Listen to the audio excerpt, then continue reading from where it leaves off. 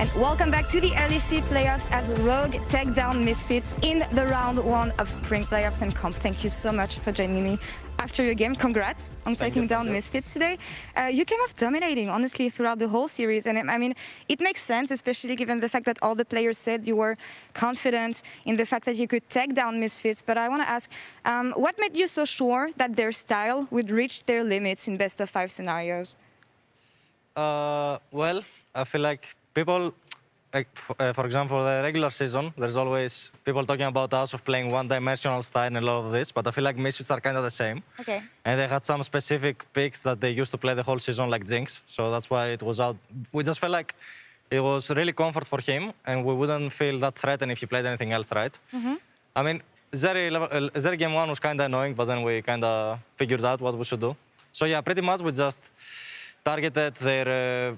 we felt like their weakest points, and we banned some OP jumps, let's say, and we just played out the game, yeah. Yeah, played that really well indeed for you guys.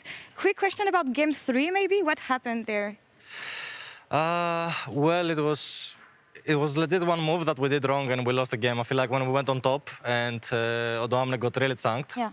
And the thing is, we committed a lot of numbers on top, like both Jarvan and Nautilus, right? And our goal was to just make Jace viable for the game, but then after what happened, both me and him were really doomed, kind of, because I also lost 2 waves bot because their jungle and support fully rotated to bot because their top was already winning. So that's pretty much sum up, I think. And also I feel like we gave LeBlanc to Veto, which I think he's really good with the sump.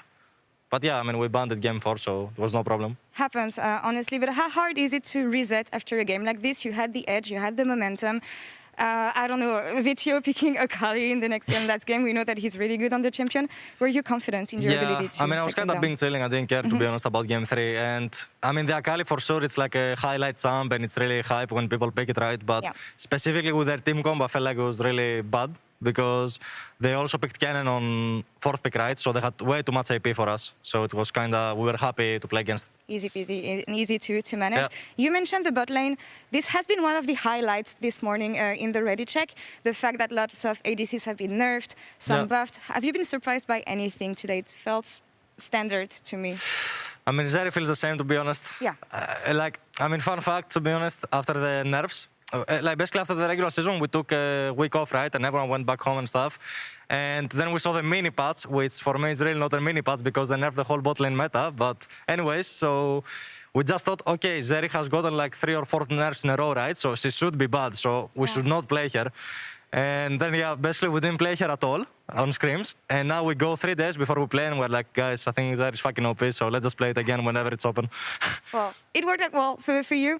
About preparation, maybe, as you said, we had a new patch and especially lots of changes when it comes to the bot lane. How hard is it to prep for best-of-5s when you don't have any information at all? Because if you show up on stage and you have the wrong read of the meta, it could just cost you the series. So how hard is it?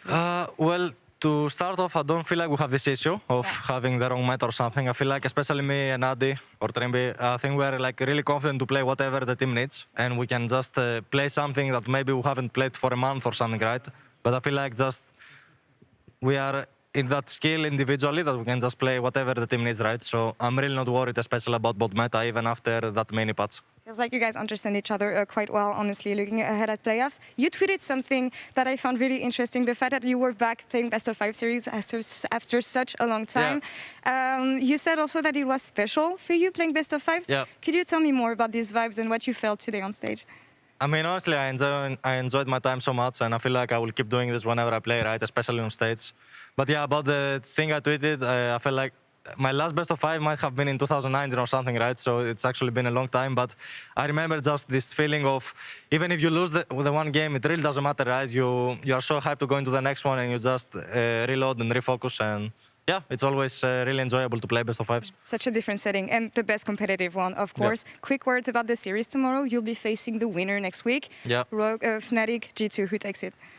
Well, I would say Fnatic, to be honest. Okay. I feel like I mean, to be honest, I would rather face Fnatic, even if, in my opinion, they're the better team. I really want to go into that 2v2 with Upset and Healy and maybe do a verbal agreement with junglers, and they both path top lane, so we see who's the better bot right now in the league. But yeah, I mean, I see Fnatic taking it all the way, yeah. That would be a matchup to keep an eye on the bot lane. But that's the story for next week. Comp, thank you so much for joining me for this interview. Congrats on taking down Misfits today.